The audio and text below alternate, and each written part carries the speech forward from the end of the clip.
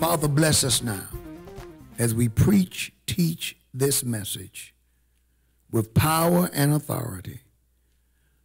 And may we not allow the enemy to mollify us. Glory to God. May we keep our fire. May we remain vigilant. May we stay on our post. Oh God, give us strength to never be asleep at the wheel. Oh Lord, touch us now. May we not be enticed by the world's goodies. May we not become unwise and allow our image, our likeness, or our influence to be used in a manner so as to be seen or understood as endorsing evil. In Jesus' holy name we pray. Thank God. Amen. The mollification of God's messenger.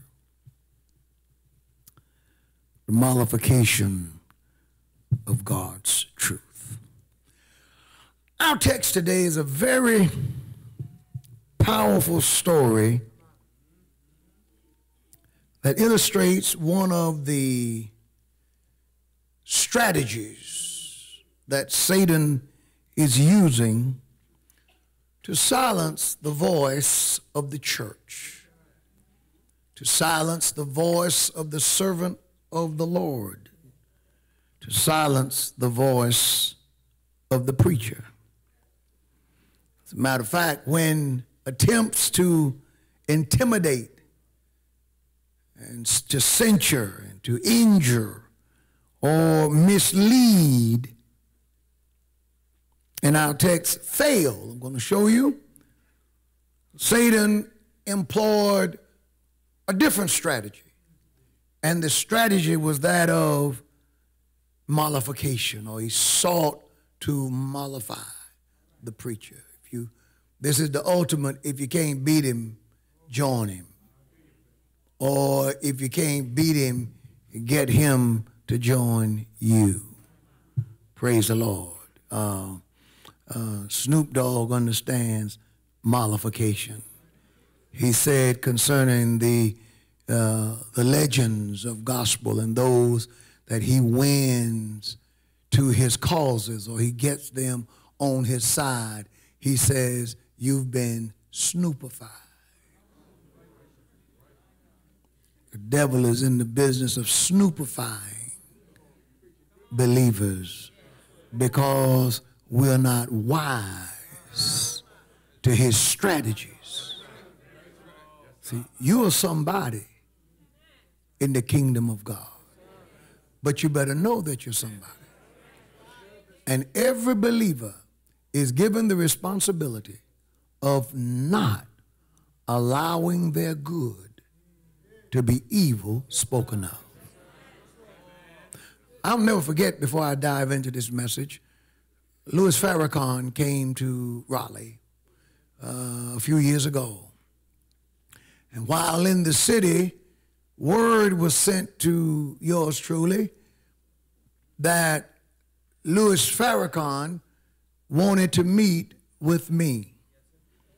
He did not suffer from having a tremendous lineup of African-American preachers who couldn't wait to shake the minister's hand and to be seen and to maybe to get a photograph with the minister.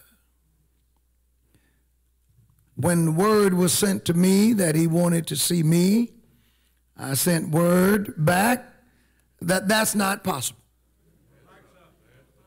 But that won't happen. I'm God's man. I understood that all would be necessary to mollify me is for just one good photographer to be there and just take the picture. What's that? Picture of 1,000 words?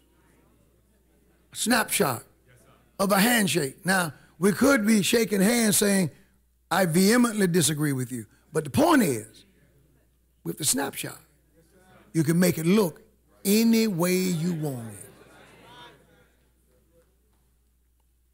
I didn't go because I'm responsible for where this image shows up. You don't hear me today. The devil wants to mollify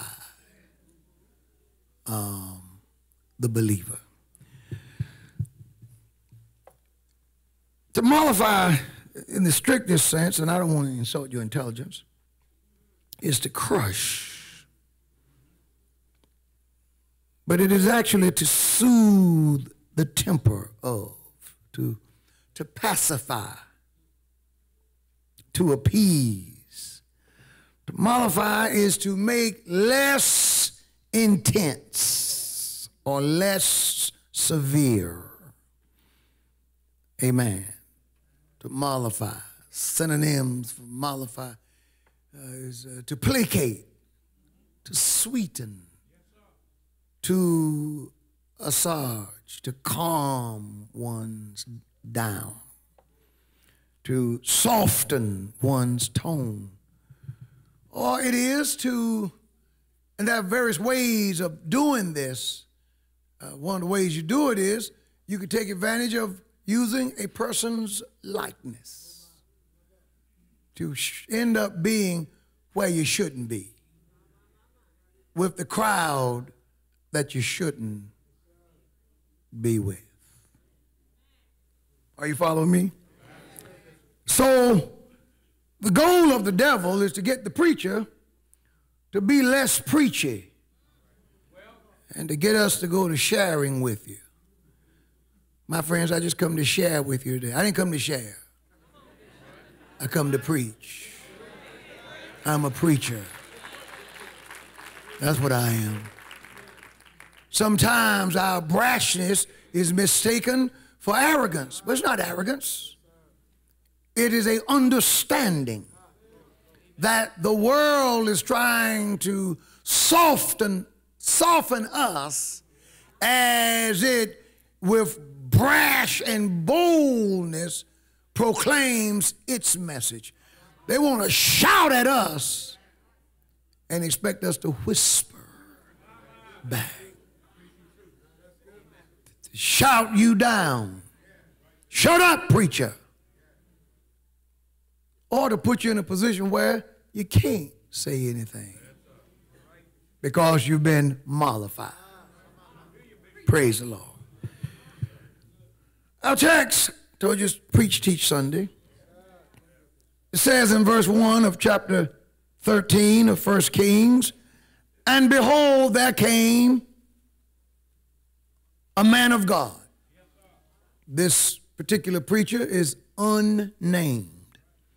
But we know that he's a man of God because the text tells us.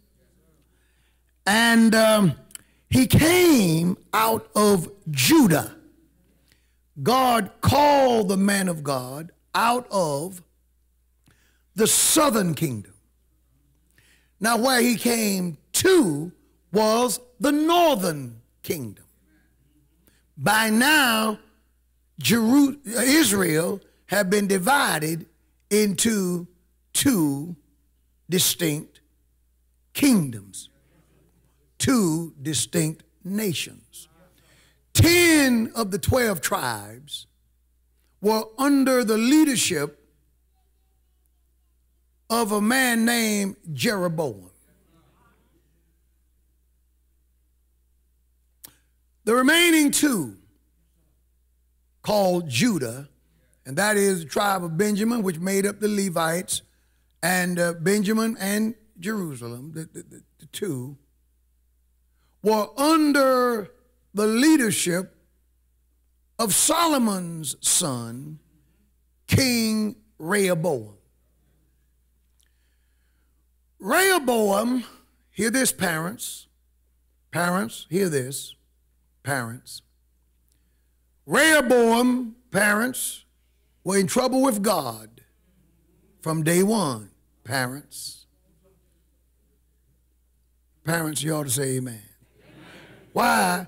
Because of what Rehoboam's daddy did.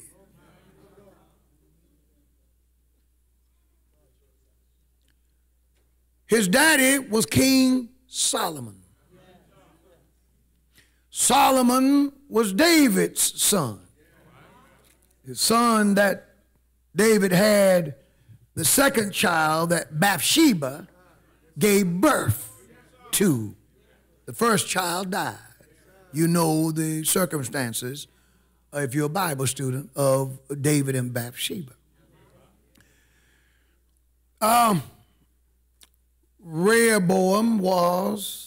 Solomon was the legitimate heir.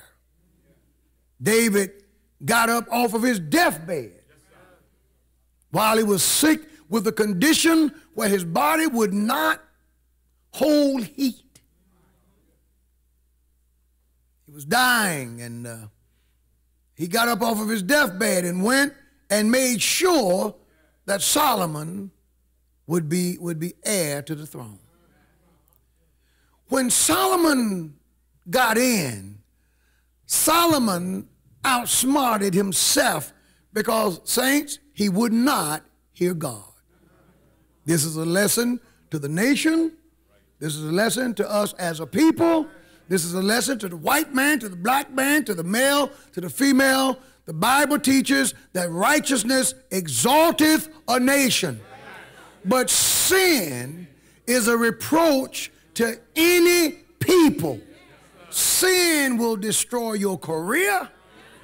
It will destroy your name. It will destroy your money. It will destroy your family. It will bring you down.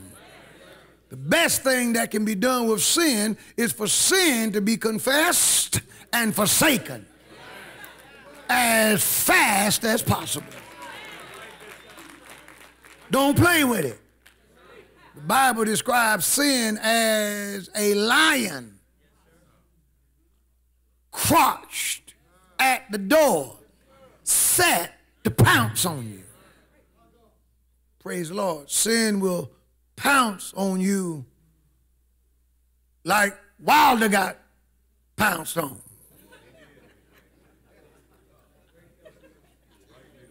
Say amen. Sin. Y'all don't like me today.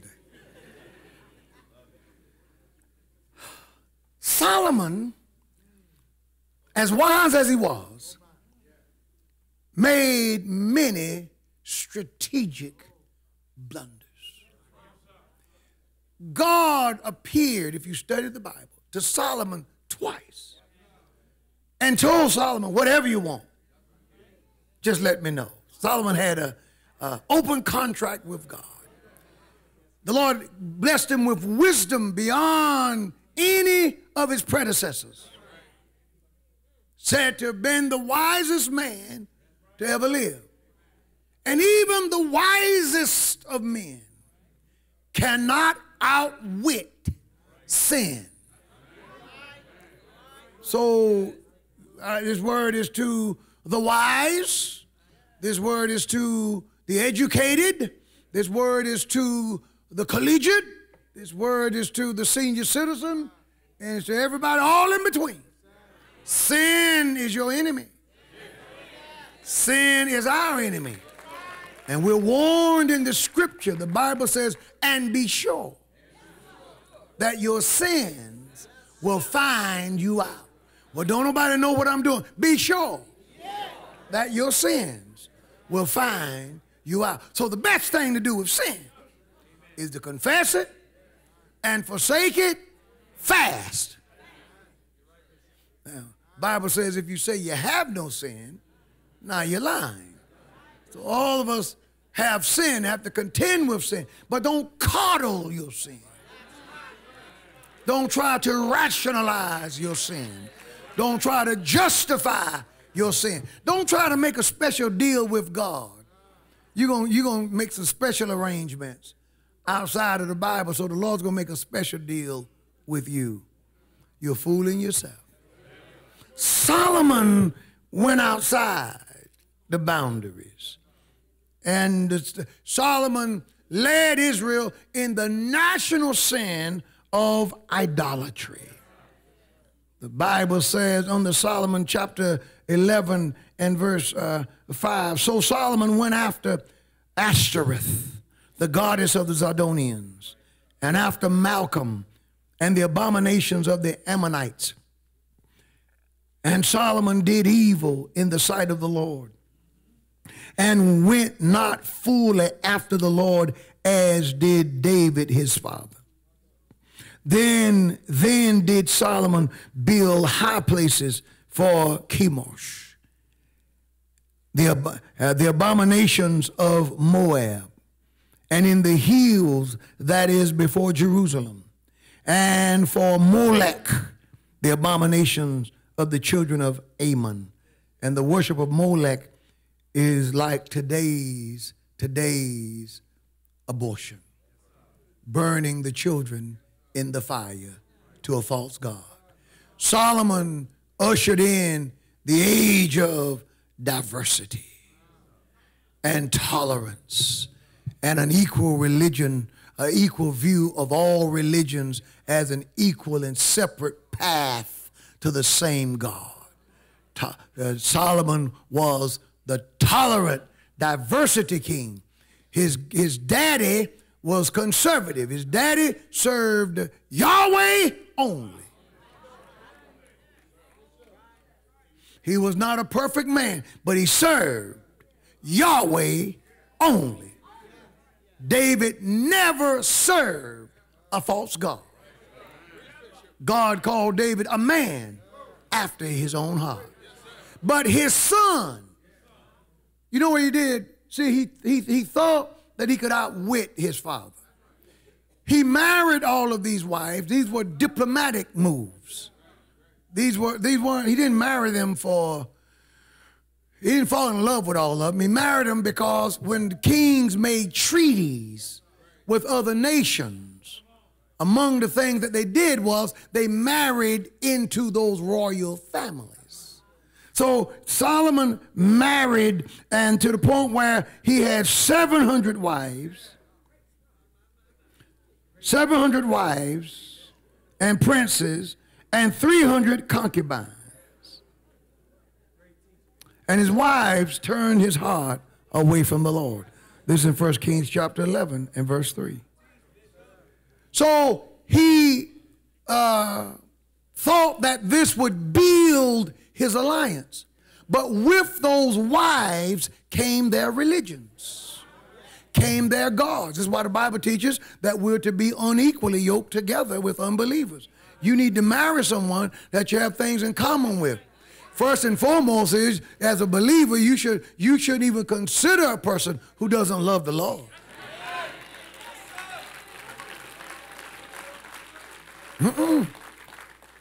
You love church, but you're going to marry somebody who don't like church. Half comes to church. They're only showing up, and girls fall for this, and occasionally you get a blockhead guy or two. Half come to church because he want to marry you. Now you know he's not interested. You know he's not interested. You never seen him shout. Never seen him get happy. The Holy Ghost move all over the service. He's just sitting there. Doesn't get involved in the service. Doesn't say amen. Act like he has no emotion. Go with him to the game. Loudest one in the pews. Go with him to the movies. Oh, he's got emotion, all right, because he's all over you. When the movie's over, he hadn't seen a thing. Said, well, don't even know the name of it. There you go, saved.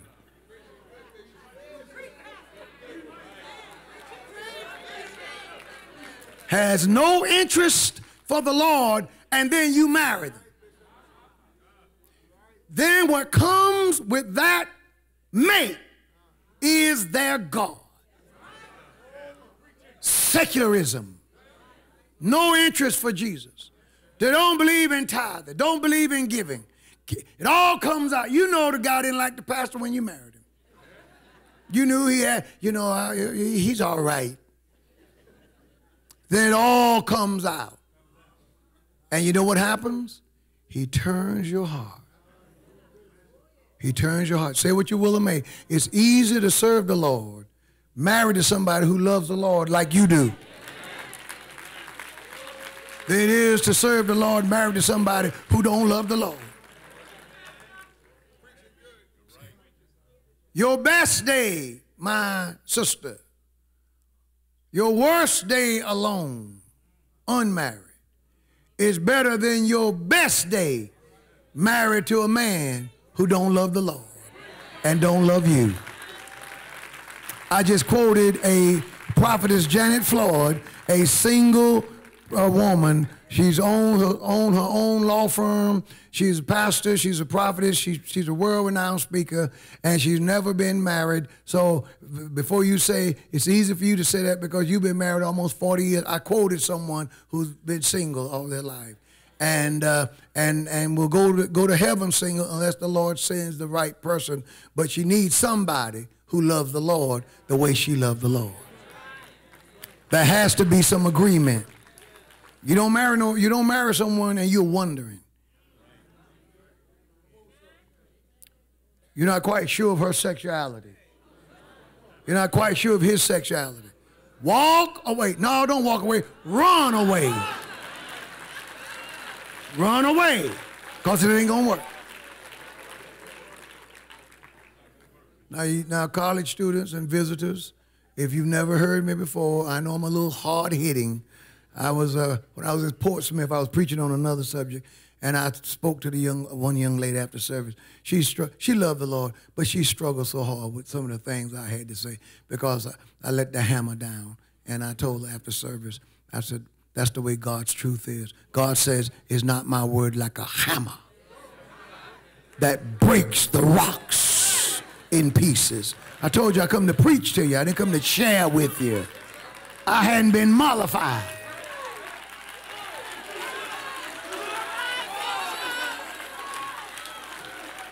Amen. Amen. So he marries these women. They turn his heart, and God gets angry. Chapter 11, 1 Kings, verse 9 says, and the Lord was angry with Solomon because his heart was turned from the Lord God of Israel, which had appeared unto him twice, and had commanded him concerning this thing, that he should not go after other gods. But he, Solomon, kept not that which the Lord commanded. So God judged him. Verse 14 of the same chapter says, and the Lord stirred up an adversary unto Solomon, Hadad the Edomite. And he was of the king's seed in Edom. You know, the children of Edom and the Israelis has a common ancestry, for the Edomites were the descendants of Esau. And they were a strong, mountainous people. After Solomon died, are you following me? His son Rehoboam, chapter 11, verse 43 says, and Solomon slept with his fathers and was buried. You know, that's something right there. You read that over and over in the Bible. And was buried. And was buried. And was buried. You cremation people, and was buried. And was buried. He slept with his fathers and was buried in the city of David, his father. And Rehoboam, his son, reigned in his stead. Chapter 12, are you following me? And Rehoboam went to Shechem, for all Israel were come to Shechem to make him king. And it came to pass when, now I'm going to get ready to introduce someone, when Jeroboam, we're going back to him now, the son of Nebat, was yet in Egypt, he heard of it, for he was fled from the presence of King Solomon, and Jeroboam dwelt in Egypt. Now, why was Jeroboam in Egypt? Well, in chapter 11, verse 26 says, and Jeroboam, the son of Nebat,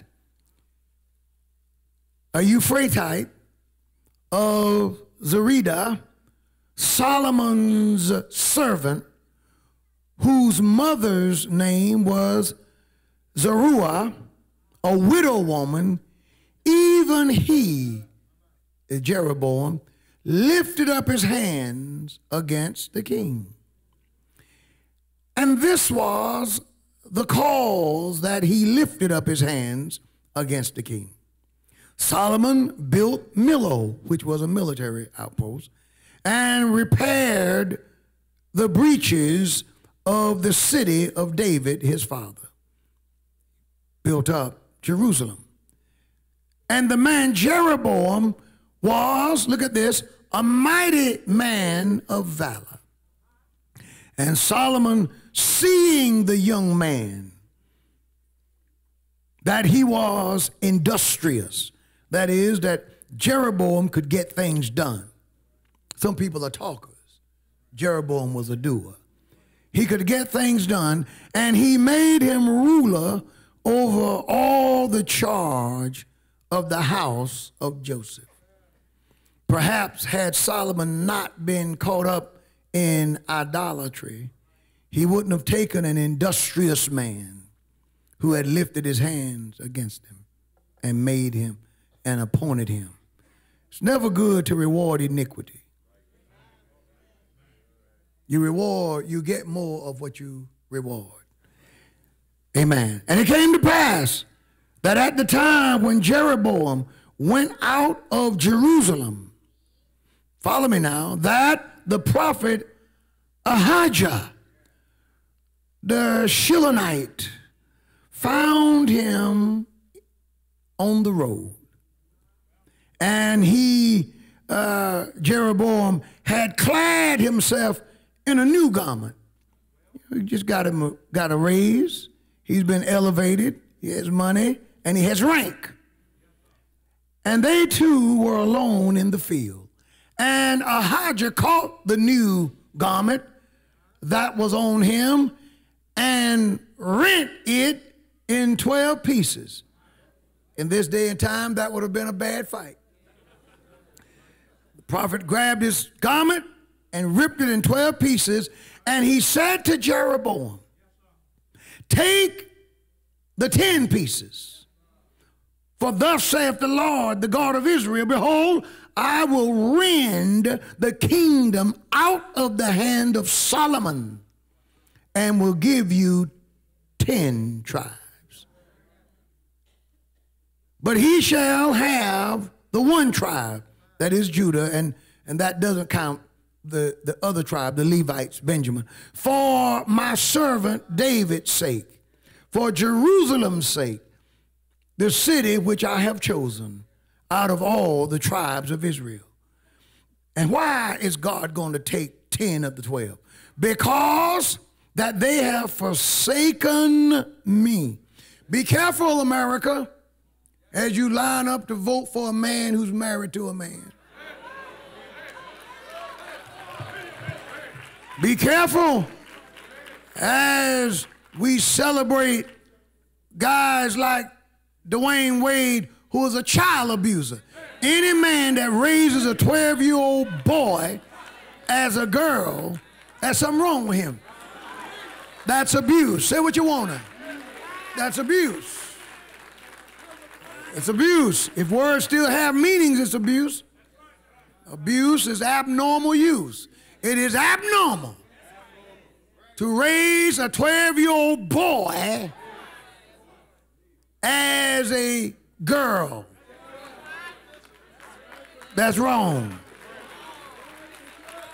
Be careful as we line up and throw our support behind those who promote the customs of Molech and the blood of millions of unborn babies are on our hands. Be careful as we endorse other religions. This country shows more respect. I've said this before. I lost a member behind it, but I'll say it again. America shows more respect to the religion of our enemies than it does to the religion that made this country great. Hollywood won't make movies saying anything disparaging about Muhammad. They're not going to criticize Muslims. Most of the time when they show them on shows, they are portrayed as noble, first-rate, sincere people. But look at how the Christian is portrayed. Look at how the name of Jesus is mocked. Look at how the Lord's name is taken in vain. Oh my, look at the comedians who built their careers on criticizing the house of God and the saints of God. Be careful how you do these things. God said, because they have forsaken me. I'm going to preach in just a moment. And have worshipped Ashtoreth, the goddess of the Zidonians, and Chemosh, the god of the Moabites, and Malcolm, the god of the children of Ammon, and have not walked in my ways to do that which is right in mine eyes. My brothers and sisters who are darker than blue, be careful as we embrace these strange offshoot religions. Am I saying it right? The comedic? I don't even understand what's even attractive about trying to serve a God that represents an ancient Egyptian system. Didn't you read where God brought the children of Israel out of Egypt? Haven't you read where the Lord conquered all of the gods of Egypt? Each plague represented an Egyptian god, and Yahweh proved to be greater. Don't you know your history? It was the God of the Bible who brought us out of slavery and kept us during that time. And yet many of us now are quick to turn our back on the church and on the Lord. Be careful. God said they wouldn't follow me. Some of you college students may be saying to yourself, I picked the wrong day to come. It's the right day. You need to hear a preacher, not a sharer. You need to hear somebody who's not afraid to tell you the truth. Praise the Lord. Say amen. Now, you have to admit, I'm in the Bible. See, these false gods are just religious by a different name. There's always been false gods. There have always been religious systems in the world, complex, that were older, that predate Judaism. There were false gods before God gave the commandments to Moses. There were false gods and false religions before Jesus came. Why do you think he came? He came to bring light. He didn't come to judge the world. He came to set the world free, to get them out of darkness. Get them out of darkness, to get them out of these false religions and false gods and false ways, and point them to the true and living God. And then Jesus declared, no man cometh to the Father but by me. That's the whole point. The point of biblical Christianity is not that there are multiple ways to God. The point of biblical Christianity is that there's one way. And Jesus says, I am that way, the truth, and the life. No man cometh to the Father but by me. Here we see that apostasy, diversity, tolerance of all religions got Israel in trouble with God. And the Lord said to through Ahijah to Jeroboam, I'm going to take the 12 tribes. I'm going to give you 10 of them. He says, but howbeit though, verse 34, I will not take the whole kingdom out of Rehoboam's hand, out of Solomon's hand, but I will make him prince all the days of his life for David, my servant's sake. Some of us are blessed because God remembered our parents. You had a praying grandmother, praying mother, amen, whom I chose because they kept my commandments and my statutes. But I will take the kingdom out of his son's hand. So I won't take it. See, Solomon was king when Ahijah spoke to Jeroboam. He says, I'm not going to take it from Solomon, but I'm going to take it from his son. Verse 36, and unto his son will I give one tribe, that David my servant may have a light always before me in Jerusalem. Follow me now. Verse 37, and I will take thee, and thou shalt reign according to all that thy soul desire. I'm going to give you all you want, Jeroboam, and shall be king over Israel. You're going to be king over the northern kingdom. And it shall be, now listen to this, if thou wilt hearken unto all that I command thee, and will walk in my ways, and do that which is right in my sight, to keep my statutes and my commandments as David my servant did. In other words, don't do like Solomon did. He says that I will be with thee and build thee a sure house as I built for David, and will give Israel unto thee. And look at this. And I will for this afflict the seed of David, but not forever. Judah's going to suffer, but not forever. So after this happened, somehow the word got back to Solomon. Jeroboam should have kept his mouth shut. Solomon sought therefore to kill Jeroboam. And Jeroboam arose and fled into Egypt. And Shekar, king of Egypt, unto him, and was in Egypt until Solomon died.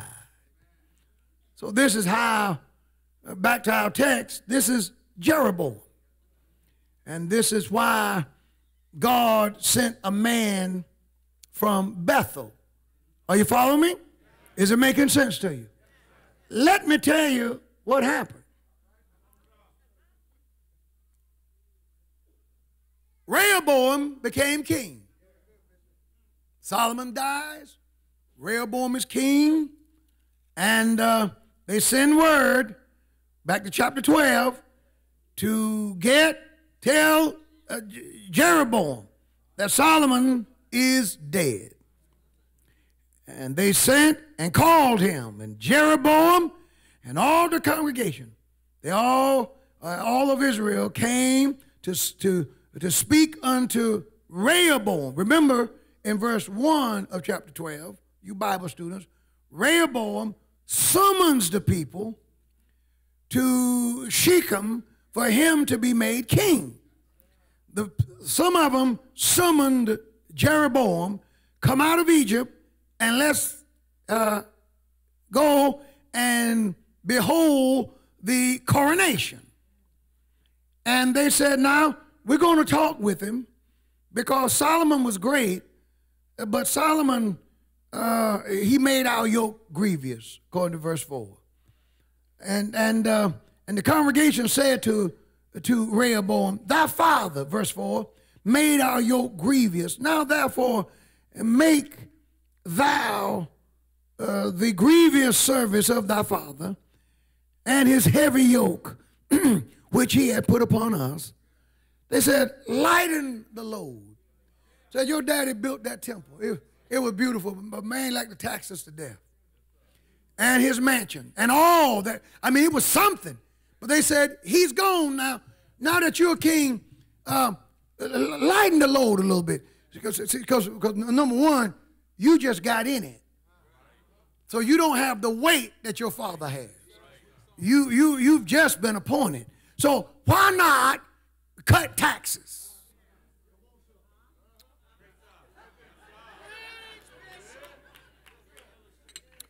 Say amen. Amen. Why not give us a break?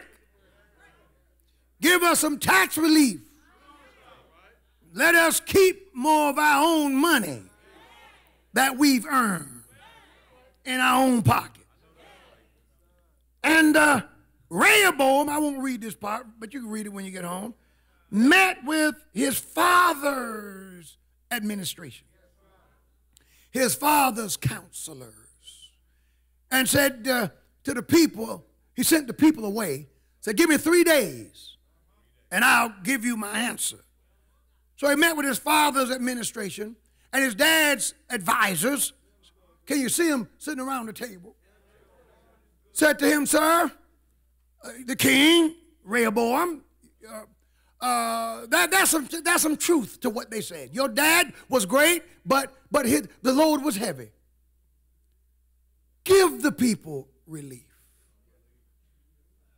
Cut taxes. Give them a break. Slow down some of these building projects. Let the people live, and they'll serve you forever. All right. After he heard from his father's camp, he met with his own buddies, his boys, his crowd. See, he lived in a bubble. That was remember, he was Solomon's son. So he always had an entourage around him. He always had people around him telling him how great he was, whether they meant it or not. Because it wasn't in your best interest not to tell him he was great. So he met with those guys, and you know what they said to him? They said, you could tell they had never led. It said, you should double the load.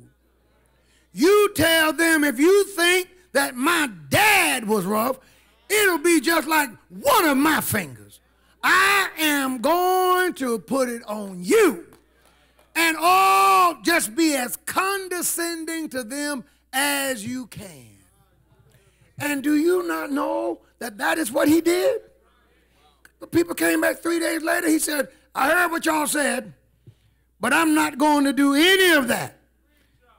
And he said, verse 11, and now whereas my father did lay you with a heavy yoke, I will add to your yoke. My father have chastened you with whips, but I will chasten you with scorpions. A fool if there ever been one. And so when he said this, verse 12 says, so Jeroboam and all the people came to Rehoboam on the 3rd day, and he spoke roughly to them, and here's how it ended. Verse 16 says, so when all Israel saw that the king hearkened not unto them, the people answered the king, saying, what portion have we in David? Neither have we inheritance in the son of Jesse. To your tents, O Israel. Look at this. Now see to thine own house. David.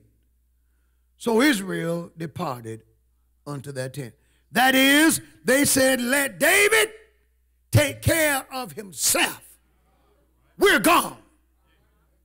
And the people left him. And they almost had a civil war. The 10 tribes and the 2 tribes. Are you following me? This kind of preaching is good for those who love the Bible. It's boring to those who don't. They almost had a civil war. If you read in verse 21 and down, and there was a prophet, a man of God named Shemiah. He came and he spoke up and he told them not to fight and said, this division is of the Lord. So now the kingdom splits. Jeroboam is now King Jeroboam. He goes from being a fugitive in Egypt to king over the northern kingdom. Rehoboam is King Rehoboam with 2 tribes, whereas when he went into office, he had 12. What does Jeroboam do? Power will ruin you. Because see, one of the things that power makes you do is that it makes you think too much. And the Bible teaches that you trust in the Lord with all thine heart and lean not to thine own understanding. Jeroboam began to reason within himself because he knew that there were special feast days, special holidays. They were called holy days. At least 3 per year that summoned all Jewish males to Jerusalem.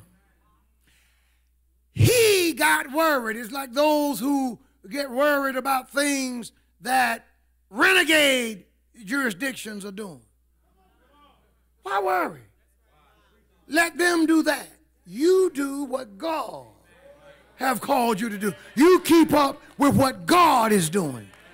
If you keep up with what God is doing, you have to worry about what the devil is doing. The Lord put Jeroboam in office, but Jeroboam, chapter 12, verse 26, the Bible says, and Jeroboam said in his heart, beware of the man who keeps his own counsel. Beware when your heart become its own echo chamber. For all of a man's ways are right in his own eyes. He said in his heart, now shall the kingdom return to the house of David. In other words, I'm getting ready to lose these people. Why did you think that? God have already set you up. If this people go up to do sacrifice in the house of the Lord, Solomon's temple, at Jerusalem, then shall the heart of this people turn again to their Lord, even unto Rehoboam, king of Judah. And they shall kill me and go again to Rehoboam, king of Judah. He began to think self-preservation. He became paranoid. You know what he did? Instead of seeking the Lord who had elevated him. Listen, people. Instead of seeking the Lord who had elevated him. Whereupon, verse 28, whereupon the king took counsel. He listened to the wrong people. Now Jeroboam is making the same mistake Rehoboam made. He took counsel and made, look at this, 2 calves of gold. He created his own religion and said unto them, these 2 gods that he just made, it is too much, said to the people, it is too much for you to go up to Jerusalem. Behold thy gods, O Israel, that brought thee up out of the land of Egypt. They said, you don't have to go to church. Isn't that what's said to many of our people today? Isn't that what's said with these new religious systems? Christianity is a white man's religion. Don't go over there. They're serving a white man's God. Here's a new God for you. The next thing you know, you're out there standing on the side of the road in a winter suit with a bow tie on, selling magazines. Serving a false God. I'm a part of the Nation of Islam. You better get back in church. You better serve the God of your forefathers, the God who made us great. So he made these two gods, self-preservation, and set one in verse 29 in Bathsheba and the other in Dan. That is, he set one at the northern coast and one at the southern coast. And the people began to worship and serve these false gods. And he set up a religious system. Verse 32, and Jeroboam ordained a feast in the 8th month on the 15th day of the month, like the feast that is in Judah, that is on the same day in Judah where they're observing, the Day of Atonement, the Feast of Tabernacles. He sets up an alternative religion. An alternative religion. I'm almost through. And so while they were worshiping, because he didn't want them to go to Jerusalem, for fear they'll fall in love with the Lord and not come back. So he set up an alternative religion. You don't have to set up an alternative religion to make it. You don't have to succeed. You ain't got to become a liar, a whore, a backstabber. You don't have to undercut someone else. If God has something for you, just live holy. If God has a husband for you, he ain't gonna give you somebody else's. Just live holy.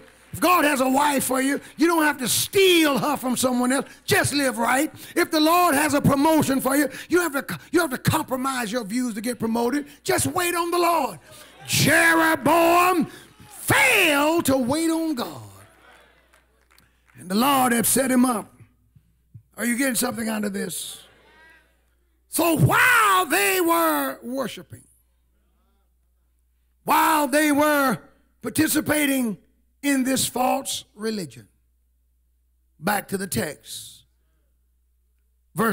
chapter 13, verse 1, and behold, there came a man of God out of Judah. See, everybody in the northern kingdom under Jeroboam, the Bible teaches that Jeroboam took the worst men, the basest men, the lewd men, and made them priests. Verse 31 of chapter 12 says, and he made a house of high places and made priests of the lowest of people, which were not of the sons of Levi. Took drunks, liars, cheaters, all kind of low people, and consecrated them and made them priests. So you can imagine what kind of worship service they were having with low grade, low people as priests. Bible says, be ye clean that bear the vessels of the Lord. Am I preaching? Oh, preacher, you sound harsh. You sound a little judgmental. No, I'm teaching you how to make judgments. This is a highway. When you get saved, God calls you to come up. So they were worshiping, and this man of God walks up in there at Shechem. No, they were in Bethel. So he walks in there in Bethel while they were having service, while King Jeroboam stood by the altar to burn incense. And when the preacher walked in, he didn't say, I just come to worship with you all. He didn't say, I just come to share with you.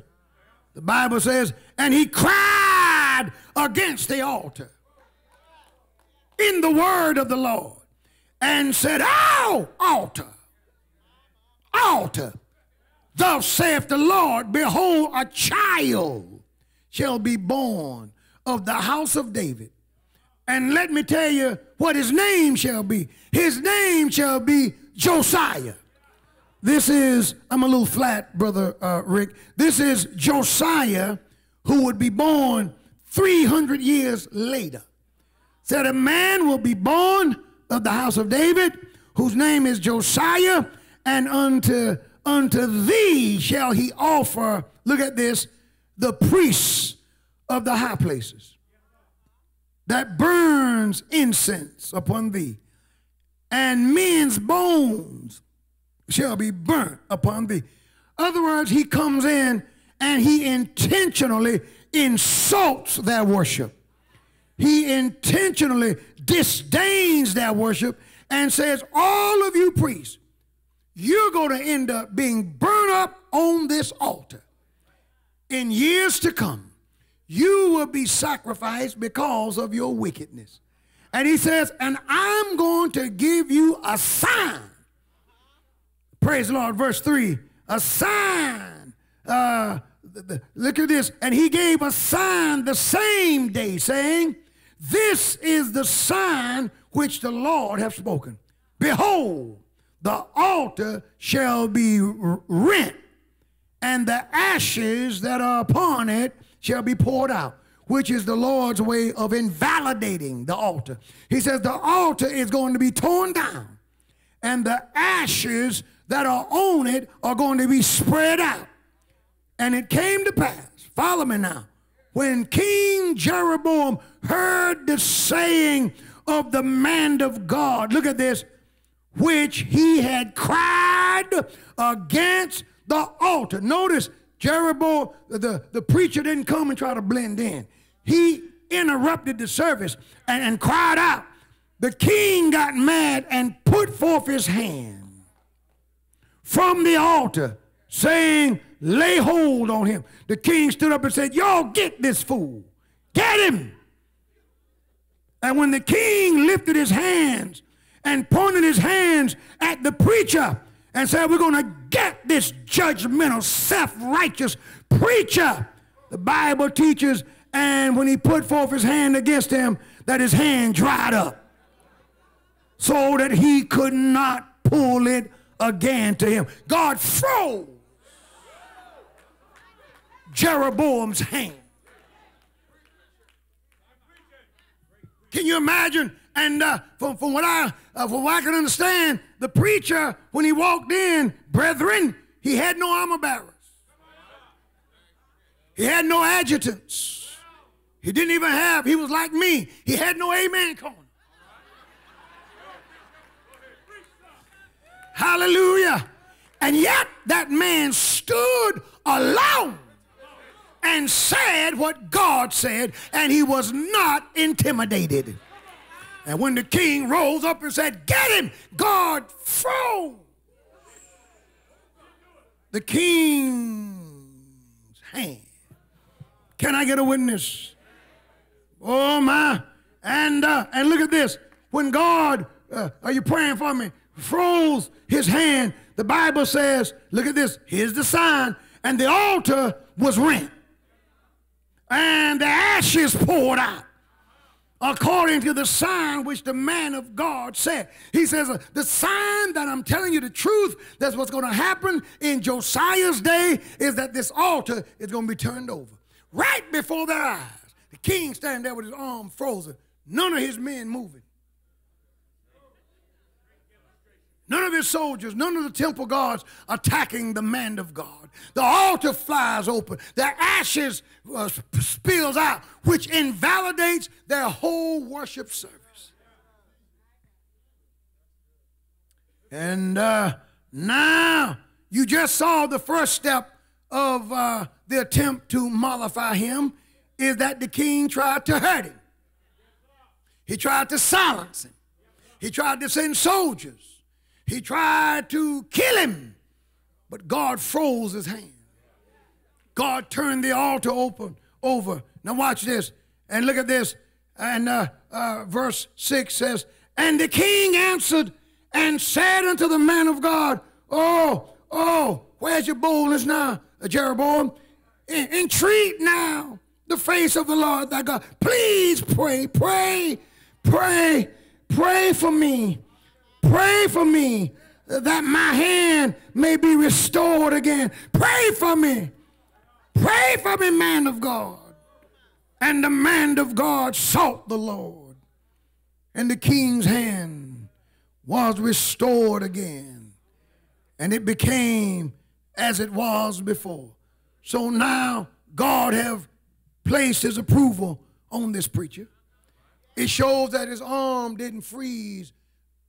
It wasn't a coincidence. It shows that the altar wasn't just poured out. It wasn't happenstance. It wasn't serendipity. It was the hand of God.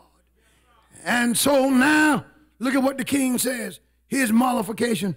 And verse 7, and the king said unto the man of God, come home with me. Come home with me. Be careful where you're invited. Be careful where you're seen. Come home with me.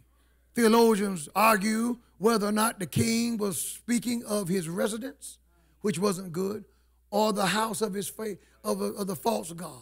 In other words, I need, you know what Jeroboam understood? He understood visuals. We need to look like we're fellowshipping. We need to look like we're on the same team. So he says to him, come home with me. See, some of y'all, you want to look like the world. Oh, you want to identify with them too. Said, come home with me. Come. And notice this. He says, come home with me. And are you praying for me? And he says, and not only that, come home with me and refresh thyself. And then he really tried to mollify. And I will give you a reward. He tried to enhance him with money. In other words, I need to get this prophet to look like he's endorsing me. Because let me tell you something, saints. You cannot crowd against a platform that you're standing on. You can't preach against what you allow. You preachers who crowd against homosexuality and LBGT, but you got a choir full of sissies, your word has no power. You got a homosexual on your organ and a lesbian playing the drums, your word has no power. See, for you cannot crowd against the thing and endorse it at the same time. You're either on the Lord's side or you're not. You're either pro or you're con. Praise the Lord. Praise the Lord. I'm not going to preach against abortion and then vote for somebody who's for it. What kind of sense does that make? That makes no sense at all. I'm not going to be for what I'm against. The Bible said the double-minded man is unstable in all of his ways. The king said, come home. Let me refresh you. Do you know what kind of signal that would have sent to the rest of the worshipers there in Bethel if the prophet would have gone home, and then as he's being refreshed and being fed, he's being mollified. His desire, his willingness to preach against it, to cry loud and spare not, is being softened by the dainties and by that good heart bath. You're all in the palace and you can see all of that stuff. The world knows how to entice you. They know how to entice you. Come go with me. Come on over to my place. And you walk in and you see all of the trappings of sin. Y'all don't hear me. But you know what the preacher said? And the verse 8 said, and the man of God said to the king, if thou gave me half of thine house, I will not go with thee, neither will I eat thy bread, and I'm not going to drink your water. Why? For so it was charged me by the Lord, saying, eat no bread, nor drink water, nor turn again by the same way that thou camest. So he went home another way and returned not by the way that he came to Bethel. God said, when you go down there, don't eat that food. See, some of you, the world is enticing you because you're eating that food. You like what they have to offer. It agrees with you. The Bible never said that sin wouldn't agree with you. Dr. Bob Arnott, years ago, I was watching him judge, and he was trying to prove that Christian men were hypocrites. And that Christian men were hypocrites beyond unsaved men. He says, he cites a study, I don't know if they actually did it, but he cites it, and he said the studies show that men who watch porn on a regular basis were not moved as much sexually, I don't know how they determined it, by the pornographic images as the Christian men were moved when they were shown the pornographic images. So he said that shows you that the Christian men are hypocrites because they were aroused more than the men who watch it all the time. That didn't show that Christian men were hypocrites, because the Christian men never claimed that a naked woman is not attractive to look at. Praise the Lord. They never said that to see something like that doesn't move you. That's not our claim. God says it's wrong. That's the claim. There's a whole lot of sin that you like, but you stay out of it because it's wrong. That's good preaching right there. That's good preaching. There's a whole lot of things we would do if God didn't say it was wrong. There's a whole lot of places we go if God didn't say that it was wrong. There's a whole lot of decisions we'd make if the Lord didn't say that it was wrong. But because God says it's wrong. Even if our own flesh craves it.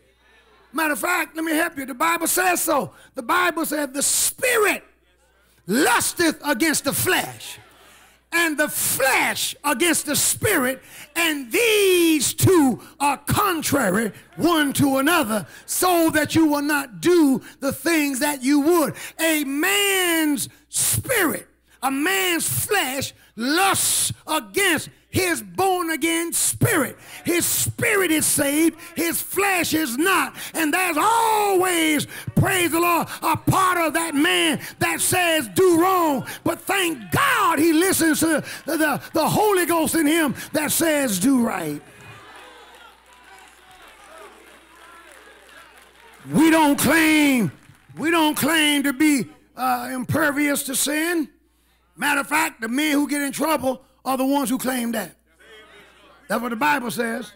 The Bible says, let him that thinketh he standeth take heed lest he fall. See, the guy who's going to get his head knocked off is the guy who's under the impression that, oh, I'm so saved that there are some things I won't do, can't do, shall never do, won't fall for. I would never do it. He's the first one to fall. A man told me one time, early in my saved walk, he said to me, he said, preacher, bring me up, Rick. I got to go home now. They're getting bored. He said, preacher, if I was in a room full of naked women, he said, I would not have sex with any of them. Turns out it didn't take a room full. He ended up falling for one. See, he gave himself too much credit. The Bible said, flee fornication. You got to know how to keep yourself out of certain places. Young folk, young ladies, tell the boy at a certain hour to leave the dorm. Oh, we just getting ready to study the Bible. No, you getting ready to become a Bible story. Leave that thing alone. Go send him home at a certain hour, God Almighty, and whether you're in college or wherever, that you got to stay holy. That's why you got to keep yourself out of certain situations. Amen, amen. And then we ought to help each other live holy. Help him. I said to someone one day, a young man loves you, he's dating you, help him stay saved. Help him make it until you get married. Don't let that dress be too tight. Don't let the clothes be too revealing. Because if he's a regular guy, he already loves you. If he's a regular guy, a regular man wants a woman. He's always rebuking the devil. He's rebuking self. He's rebuking his own mind, because ain't nothing wrong with him. The woman was made for the man. So you got to, oh, y'all don't hear me preaching. Got to help him live holy. Y'all don't hear what I'm saying today. God said, don't you eat that meat. Don't you drink that water. Don't eat that bread, because if you eat it, it'll get in you. If you eat it, it'll affect you. If you let it get in you, it'll mess with you. Praise the Lord. If you let it get in you, it'll mess with you. Be careful, praise the Lord, on what you order off of iTunes. Be careful what you download. Be careful what you listen to. Be careful, praise the Lord, as you do your head shake and check your nails. Be careful, because the devil will cause you to go to hell. You better watch what I'm saying here. The devil will destroy you. He wants to get in, and you can't let him in. If you let him ride, he'll try to drive. Are you with me today? So the preacher says, no, And he goes another way. I wish I could close this sermon on the mountaintop. I wish I could close it with a big hoop. But that ain't how it ends. The Bible says, and there dwelt, listen, and there dwelt an old prophet in Bethel. Now, when I let the inexperienced of you have it, the older saints said amen. Young folk, y'all ought to get revenge now. It was an old prophet. Been in the way a long time. Been in the church a long time. Experience. I said an old prophet. Sometimes when the devil comes, it ain't somebody that's young. Sometimes it's somebody old in the church. Call you off to the side. I don't care what Bishop Wooden said. Live your life. Sow your oats.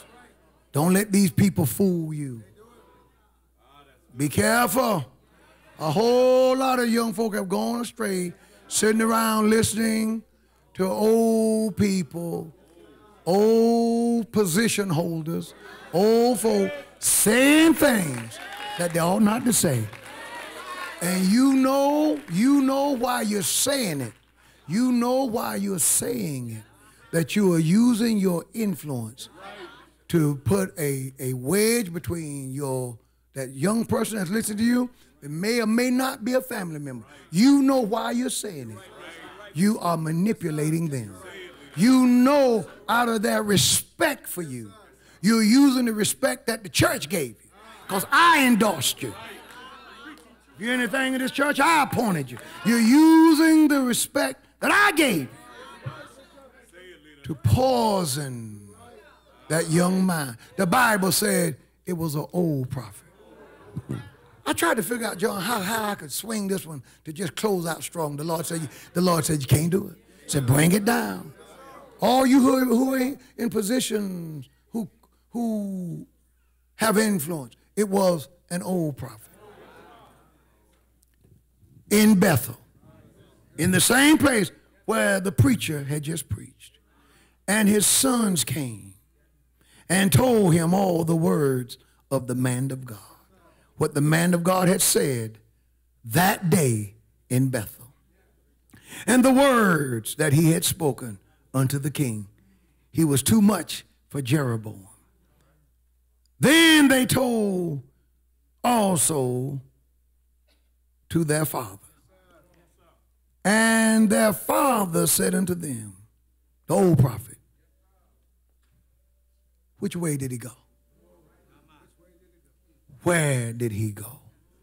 For his sons had seen what way the man of God went, which came from Judah. And he said to his sons, saddle me the ass. And they saddled him, and he rode thereon, and went after the man of God, and found the man of God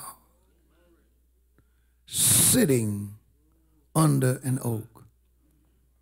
Sometimes you got to be careful when you take a break. Perhaps the guy wouldn't have caught up to him. God said, when you finish your assignment, go back. Don't go the way I came. Go home. He decided to sit under an oak. While sitting there, he didn't know his enemy was catching up with him. Didn't know that he was being pursued. This is Preach Teach Sunday. And while sitting under an oak, are you following me? He said unto him, the old man, art thou the man of God that cameth from Judah? And he said, I am. Then said he unto him, come home with me and eat bread.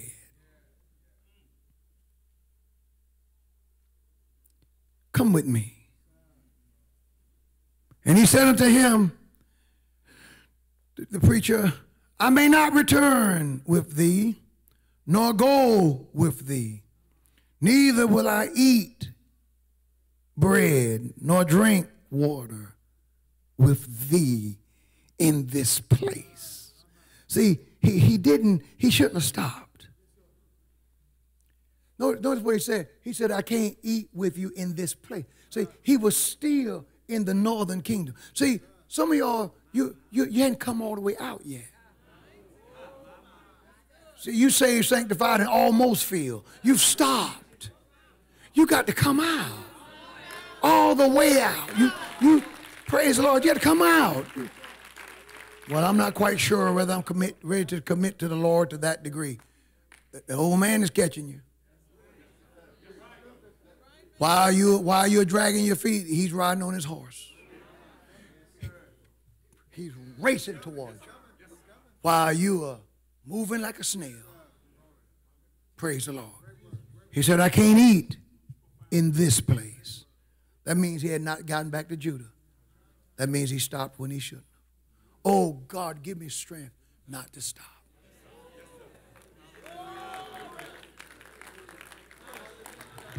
God, give me the power I need to keep going.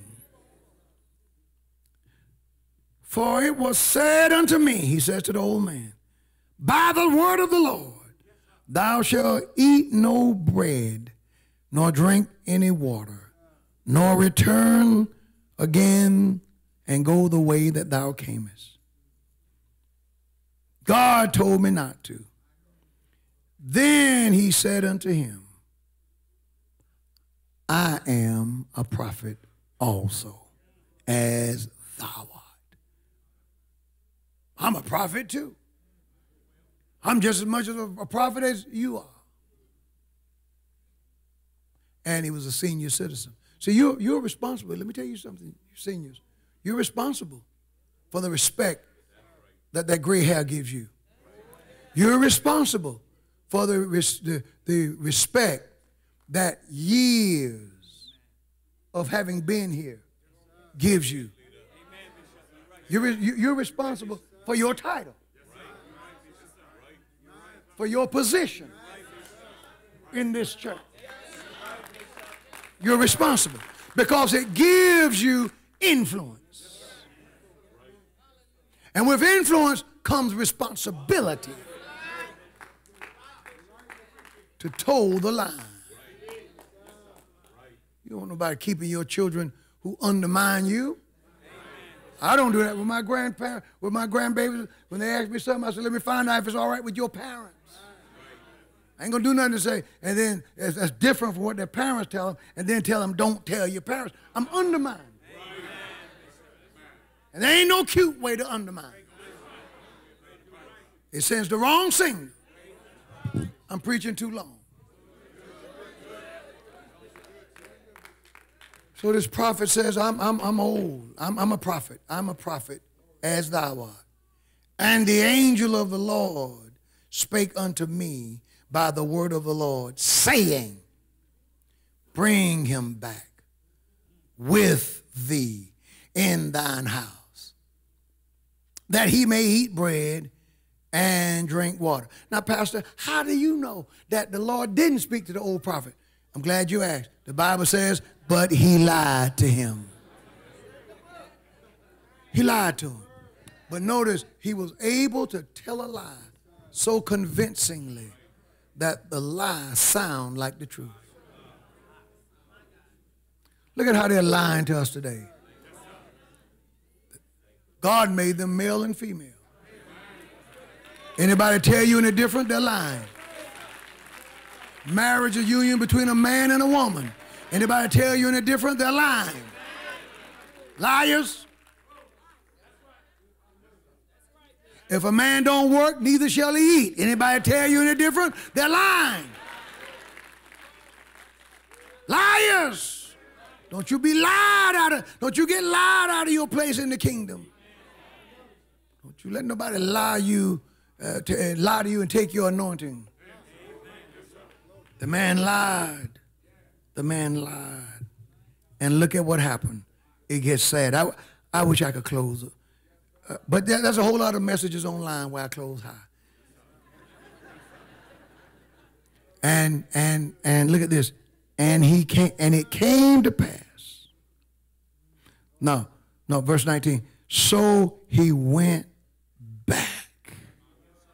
When I read this, it brings tears to my eyes. He went back with him. And look at this. And did eat bread in his house.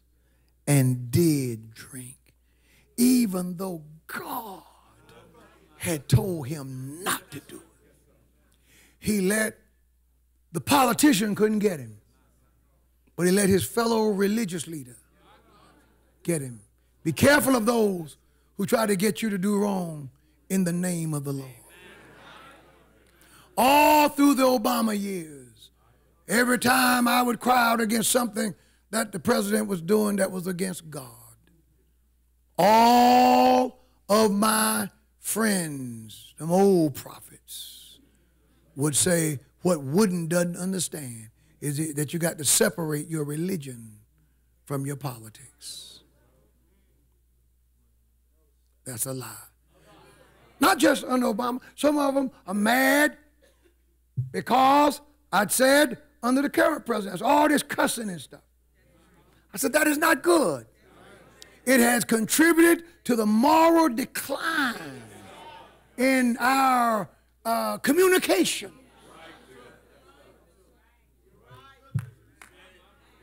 There are those who, well, you shouldn't say that. What do you mean I shouldn't? Ain't nobody's hand in my pocket. I seek no favor. I never have. The man's policies are right. He's going to get my support. But in terms of holiness, yeah, people, don't you beware of those who try to lead you astray in the name of the Lord. This man came to him in the name of the Lord. And the preacher sat there and he ate and he drank. Let me wrap it up. And it came to pass, as they sat at the table, look at this, that the word of the Lord came to the prophet that brought him back. The old man. God's word came to the old prophet. Here's what the old prophet said to the young prophet. And he cried unto the man of God that came from Judah, saying, after the guy was full, was good? Yes. Did you enjoy it? Yes.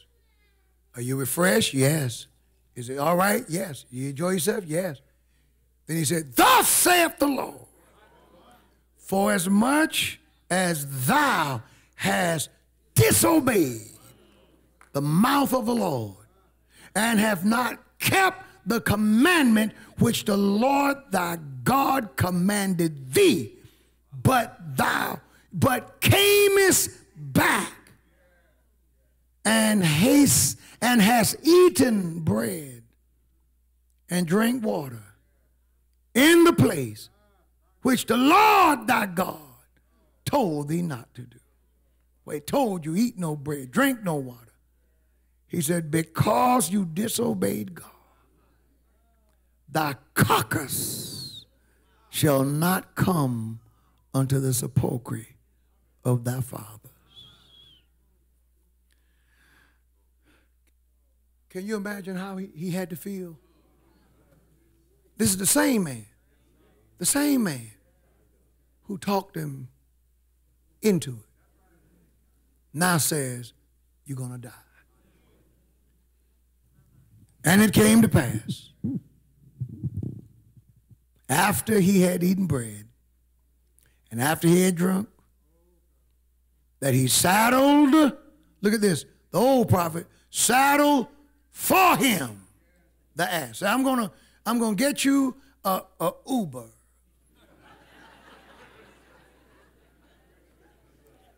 Taxi!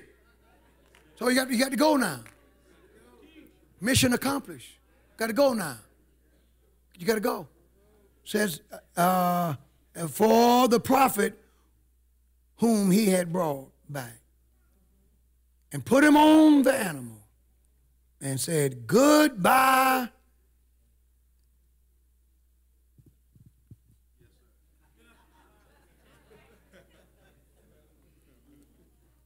The Bible says, and when he was gone, a lion met him by the way and slew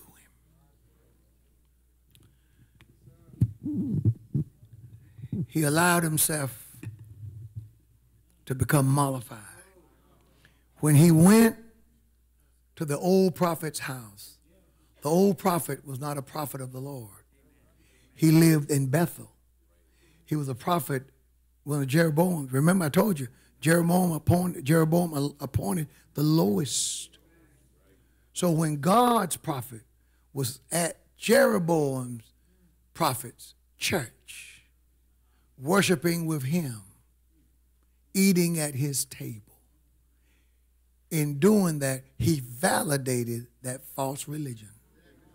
Hence, he mollified the preacher. And once God's servant represents Satan and the world, then God's servant cannot shine the light, cannot represent the Lord. I don't want this to happen to me. I don't think that I'm so saved and so strong that it can't happen to me.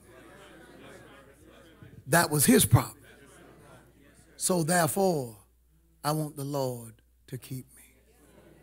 I want the Lord to give me eyes to see and ears to hear. I want the Lord to make me wise so that when the enemy comes, whether he comes disguised as King Jeroboam, has a fancy worship system, or come disguised as an old prophet of God, that I have the spirit of discernment and not be drawn away by the world. Some of you are being enticed. You've been enticed. They pulled you in because you want what you want. The world knows how to get you incrementally. Well, preacher, I haven't done any of those wicked things. You don't have to do it if you're standing there, if you're with them, if you're in the photograph. It is as though you've done it. For when people see you, the assumption is that's who you're with now. You cannot run with the devil's crowd and run with God's crowd. One day I was at a national meeting waiting to get a ride. I was catching a courtesy car. And a man pulled up in the car dressed like a woman and wanted to know if I wanted to ride. Oh, no, I didn't want no ride. I ain't got nowhere to go. Do you know the damage that can be done just being seen dropped off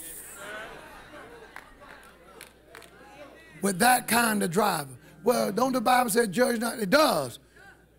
But you saying that you judging me right now. So people going to do that. So you have to know how to not allow yourself to be tricked. And then you take the world's goodies and all of a sudden sin is not as sinful anymore. Your stance is not as strong.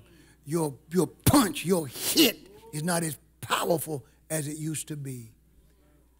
You've been mollified. I've seen mollified church mothers, mollified pastors, mollified bishops, mollified singers.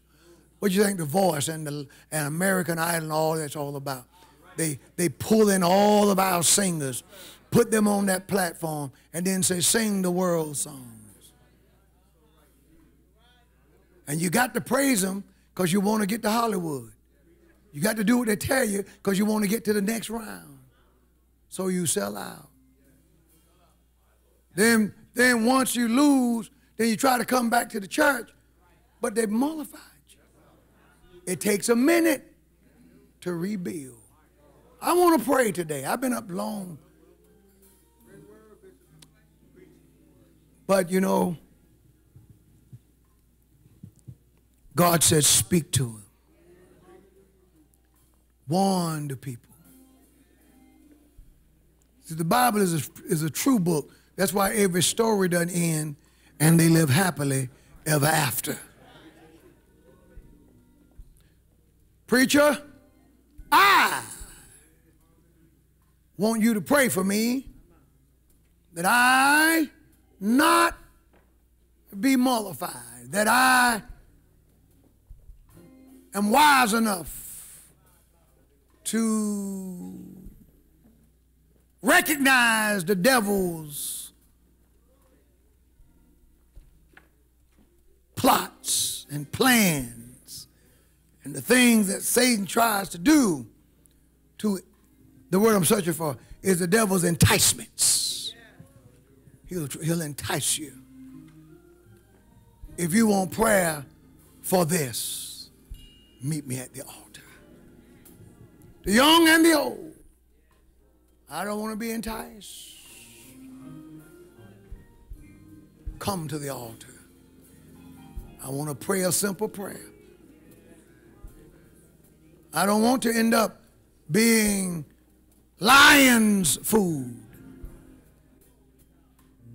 I'm away from home for the first time. I'm on the college campus. It's a new world. Everything's new. It's big, it's bold, it's brash. I work in this industry. I work in that industry. Bethel, Jeroboam, that false religious system is all around me. I can't get around it. How do I stay saved in the midst of it? God gives you wisdom. God gives you power. God shows you where to go and where not to go. What platform to be seen on and what platform to avoid, so as to not allow your name and reputation to be brought down, to keep you from being mollified. Once you've been mollified, you're no longer qualified. And you're no good if you can't say what God would have you to say.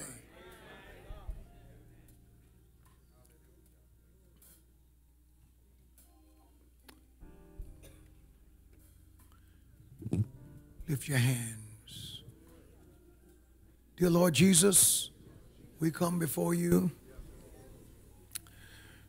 We're challenged with the world's enticements. The world is saying, in one form or another, come, dine with me, eat my bread, drink my water. Let me bathe you. Let me refresh you. And Lord, we've said no, but the world has different ways. The devil comes one way, then he'll come another way. God, give us wisdom to recognize even the old prophet. Give us the strength to keep walking, to stay on the journey. Had he not stopped, the devil would not have been successful. Had he just left, even if he wouldn't have gotten all the way home, just gotten out of the territory of the northern kingdom, anywhere in Judah he could have eaten. Anywhere in the northern kingdom they could have dined together and judgment would not have come. And Satan caught him. Oh God, give us power to keep running, to stay in church, to stay interested in the things of God. Thank you. Give us power to stay on fire for Jesus, to hold on to the altar, to keep the fire burning. My God, as the years roll on, may we keep our fire as life happens and even as we suffer losses and different things. God, keep us fired up. God, give us strength to stay on fire for the Lord. Oh, God. Oh, God. Give us the fervency. As the years roll by, may our strength not be abated. May our zeal not lessen, but give us power, Lord. Hallelujah, Jesus, to get stronger as the day go by. Hallelujah, Jesus, to get stronger as the day go by, as the years roll on. Hallelujah. Let us grow up and to be more committed in the name of Jesus. Woo, Lord, give us strength to serve you in a day like today in the name of Jesus. And whether the devil comes through politics, whether the devil comes through, hallelujah, religion, however the devil comes, whether it's somebody young like Rehoboam's advisors or someone old like this old prophet, God, give us the strength to get in the word and stay there, to stay there, to stay with God's truth, to stand on the word of God, to stand on the scriptures in the name of Jesus. Now we rebuke you, Satan. Satan, the Lord rebuke you. And the hand of God is against you. And we speak deliverance. We speak power. We speak change of mind. We speak change of heart. Let the Lord turn your mind. Let him turn your way from the advice of that old prophet. Who is the old prophet? They don't have to be old in age. Just if the advice is against God, if the advice is contrary to what the Bible says, then that's that old prophet. Don't listen to them. They'll get you eaten by a lion. You'll lose out. But if you just stay with the Lord,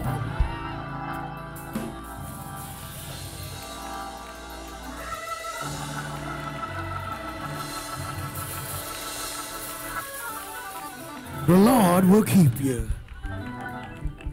In Jesus' name. In Jesus' name. With your hands lifted on the altar, I hear the Lord. I hear the Lord. Yield not to temptation, for yielding is sin. Each victory will have you some other to win. Fight manfully onward, dark passions subdue. Look ever to Jesus,